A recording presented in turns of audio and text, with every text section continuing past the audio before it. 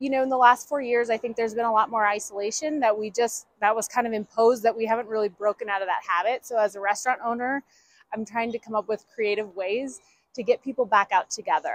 Vinaigrette's a wellness concept. It's about fresh, healthy, good for you food that's also delicious. Pickleballer is attached to our new location of Vinaigrette. It's going to be an awesome, really swanky, cozy bar and lounge. It's a restaurant, but it has this using pickleball as sort of the inspiration, and also has a court that's available to play on. Tiny's is a tiny Airstream trailer that we have built out, and it's going to serve, it's super kid and dog friendly and oriented.